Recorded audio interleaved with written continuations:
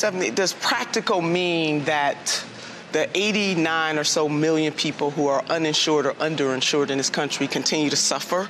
Does being practical mean that we don't take steps in this country to deal with climate chaos and bring world leaders to bear? Does being practical mean that we continue to prop up a legal system that is unjust in every stretch of the imagination, that bears its weight down on black men and black women, and then by extension, if you are Hispanic or indigenous or poor? Does being practical mean that we don't say to the American people that you deserve better than what you are getting? That's not the kind of practicality we want. Does practical mean that you hold fundraisers and wine caves with Swarovski crystals with billionaires who want to control this system? Does practical mean we continue to go with the status quo while 500,000 people sleep on the streets at night? That's not practicality. You've got to get to a practical place to make those changes. Stephanie, the elites in 1930 said the same thing about FDR. And he said, I welcome your hatred. These are the same people that if the Reverend Dr. Martin Luther King Jr. was still alive, when he stood up before he was gunned down and he said to this country, he said the evils of this country, militarism, materialism, poverty, and racism.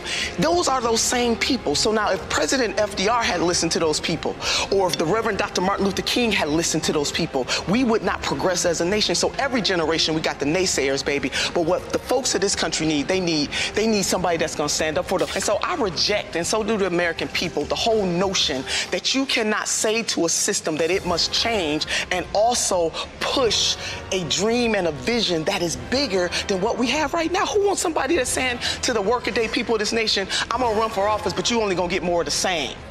That doesn't work. It's in the spirit of the Reverend Dr. Martin Luther King Jr., who in his letter to the Birmingham jail warned us being the black community, about white moderates.